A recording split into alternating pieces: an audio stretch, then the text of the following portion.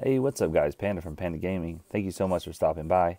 Today we're going to be discussing half guard top position and how to hold that position. But first of all, I want to show you 3 moves to have the exact same animation. All you have to do is hold R2 and the right trigger and flick up on the right analog stick. So you're going to see the heel hook, you're going to see the get up, and you're also going to see sprawl. All 3 of them have the exact same animation. So all you have to remember is if he leans up, you hold R2 or right trigger and you flick that stick up in the air. Alright, just like that, I just showed you all 3 of them. There's heel hook again. They're all the exact same. So you don't have to worry about what move they're doing. Just do the direction they're going, okay? It's pretty simple.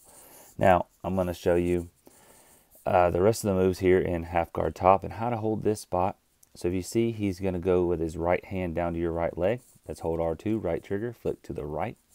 He's trying to push you back to full guard.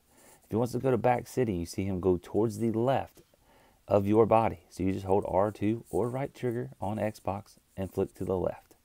If he wants to get up, you see him switch his hips to the right. See that right there? That means you deny R2 into the right. He's opening his hips, basically. That's him just trying to get up again. What we got next? Kimura. He grabs your right arm. So what do? You flick to the right. Pretty easy, right? Yes, it is. Alright, so if he goes back sitting, you want to hold R2 or right trigger and flick left to deny back sitting because he's going to the left, okay? This is get up, that's R2 or right trigger and up in the air. Same thing, so a lot of the animations are the same, you just have to do the direction. Whatever action is taking place, you flick in that direction, okay? Thank you guys so much for watching.